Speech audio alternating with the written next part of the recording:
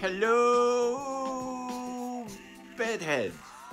Welcome to Outlandish Outlander, episode s03e012, otherwise known as the penultimate episode of season 3. Use that SAT word. For those of you that don't know, we are slam poets when we're not doing this, and our poetry slam, we announce the penultimate poet. That should never ever be done in the real world.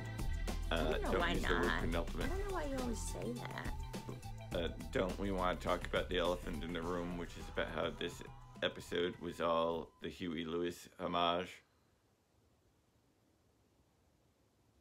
Okay, that's as good a place as any to start. I have no idea what you're talking about.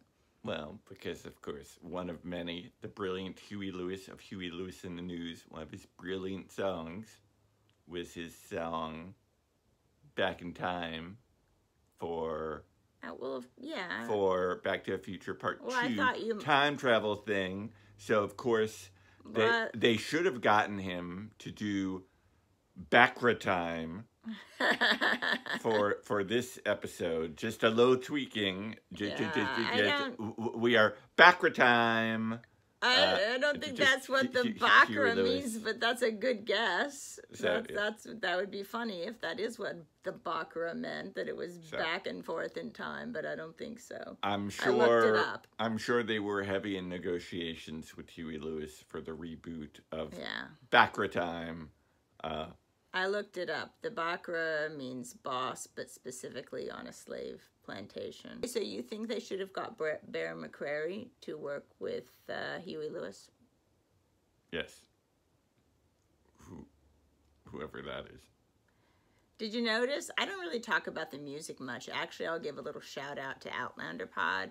Ginger on Outlander Pod was a music major in college, and she's always coming up with all kinds of details about the musical themes. She'll be like, oh, did you notice like the flutes or the oboe or whatever in the theme that refers to Willie? Like, did you notice that this theme came back or that theme came back? I mean, she's always really attuned to every little nuance they're making with the music.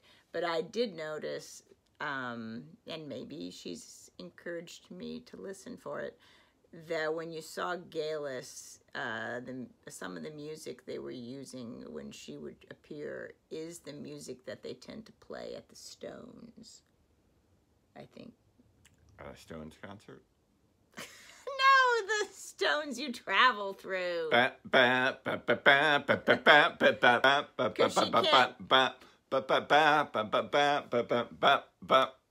Because she can't get no satisfaction. Okay, so it starts with a long, cold open that gives you some of the details of what young Ian went through. And I liked that.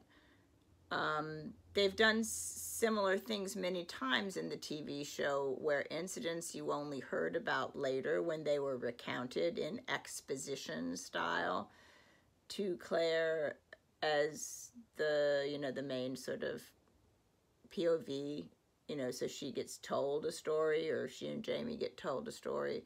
So basically they show you. And I liked that, that they did that backtrack and showed young Ian get to Galis. So Galis is there. She's got young Ian. She doesn't kill him for 2 reasons. He's not a virgin anyway, and also she finds out that he's related to Jamie, and she finds out that Jamie might have the sapphire on him, and she needs the sapphires. You sort of wonder, if it's really goat's blood. And also, like, isn't there only about 2 pints of blood in your body? How many goats would they have to slaughter for her to have a whole bathtub full of blood? See, it takes far fewer humans. It's more efficient. No, I'm saying that 2 liters of blood is not very much to fill up a whole bathtub. A whole bathtub must have about, at least, I don't know, 10 gallons in it or something. She's going to work on the spreadsheet right now, and she'll insert the power Yeah, how many goats? Needing the sapphires for the prophecy. I mean, they've sort of changed that thread with the Campbells and the prophecy, and so much from the book that I could not even go into all the ways it's in 15 minutes that is changed from how it is in the book, but I think it's for the better. I personally like the way they're streamlining that and sort of punching up the connections. I thought it was good, because even knowing the book, I was sort of like waiting to see, oh my gosh, what are they going to do with this episode? Because there's so many things that have to be covered between now and the finale, and some things that I'm hoping they'll leave out, both because I'm squeamish and just because I don't think they're necessary, or because they're even a little offensive. You know, I'm sort of waiting excitedly to see, and I liked this episode. We say we're not spoiler free, so I might as well say in the book there's a bunch of voodoo stuff, and almost nothing creeps me out as much as voodoo kind of stuff. Do not watch American Horror Story season 3 or 4 if you don't like voodoo or whatever the New Orleans one was. Don't. Yeah, in the book especially, Galis has sort of dived head first into Crazy Town. And she's embraced this whole idea that prophecies and fortune tellers and voodoo, etc., can all be of help to her to try and find out. She's more determined than ever to find out if she didn't stop the Scottish culture from being destroyed in the past, then maybe this prophecy can help her go back to the future, and you know, Scotland will rise again then. So she's sort of trying to play all angles here. The prophecy in the book is merely something like the last remaining heir, the last heir of the Mackenzies is going to rise to power. So it's more of a prophecy that if she can just find the last heir of the Mackenzies, that she will figure out, you know, how Scotland can rise again. Not that she's got to kill that person. That raises the stakes and the justifiable nature of actions taken against her. Let's just put it that way. Yeah, as we said, we're not spoiler free in any way, shape, or form. So you shouldn't be watching this if you don't want hints about the books, about next week, everything. So they get to Jamaica, and there is they're you know, thinking they need to search the town, and they think they have to go to the slave market because they say that he might have been sold in the slave market. That's gone into in much more grisly, rated X and potential and very gruesome details in the book. I felt like I'm sure there must have been many conversations in the writer's room to make sure they were going to deal with that material appropriately. And I felt like it was dealt with pretty well.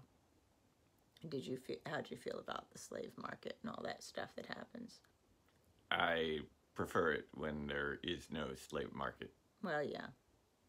I mean, you couldn't really cut it out entirely, I don't think, since they have to go look for Ian. So yeah, in the slave market, this is pretty much exactly how it happens in the book. Jamie ends up buying a guy who's being, you know, sexually abused by the seller to prove his virility.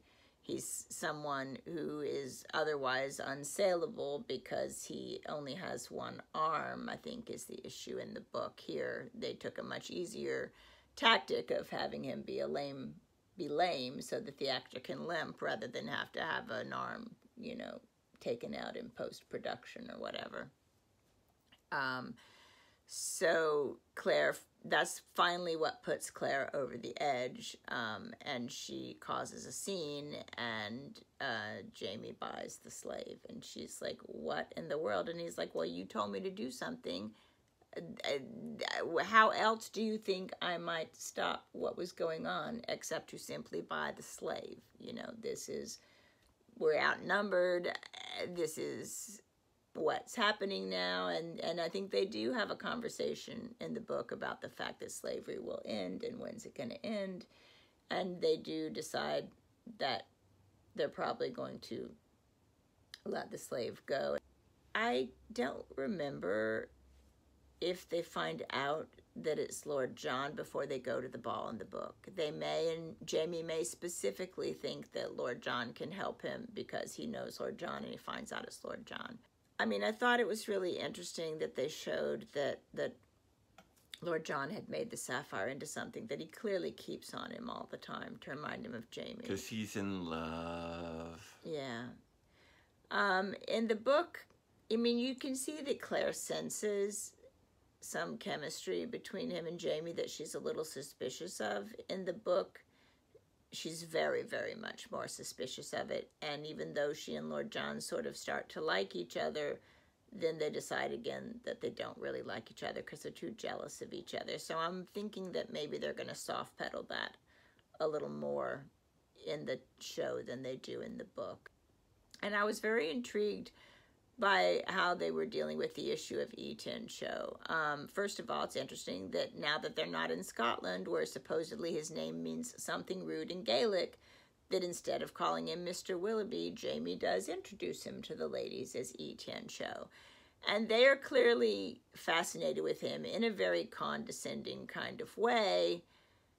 And I think that what they're trying to show is that even though Jamie and Claire and their party are treating s03e012 rather nicely, that it is true that in the 18th century he would have been seen as an exotic, lesser sort of person. And then he's drawn to Margaret, and I don't remember that being any part of anything in the book, but I was very intrigued that they were sort of putting s03e012 and Margaret together, like each one could see the other was special.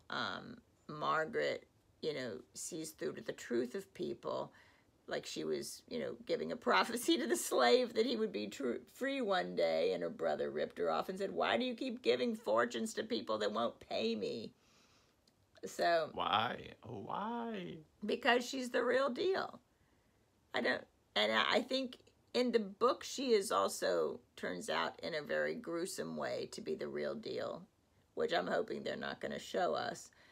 But I don't think in the book there's, like, her brother, that's just not a part of it. There's a whole different storyline with her and her brother in the book that does not involve him knowing that she's a seer. There's a whole end to the s03e012 storyline in the book where they can't possibly be going, because unless they're going to insert something drastically at the last minute, there's a whole plot line they've thankfully left out that is kind of how things end up with s03e012 too. And since they've left that plot line out, I have no idea how they're going to end the plot line with s03e012, but they're maybe hinting at it this week when he gets together with Margaret. So there you have it. Tune in next week to see how all the plot lines for season 3 are tied up, when we will be reporting,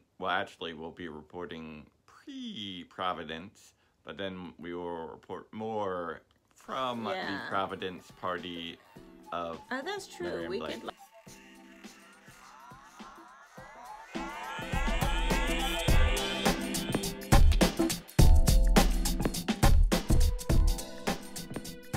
I don't know how we're going to do this, because we have to watch the episode at midnight. We should probably try to record right then. You should probably try to stay awake, and we should probably try to record right then. Because somehow I have to edit the episode, get it ready, and then we have to get on the road and drive 4 hours. I'm hungry, so why haven't you turned this off yet? I'm hungry. This is a close-up of a finger going to the iPhone X off button. Right. right?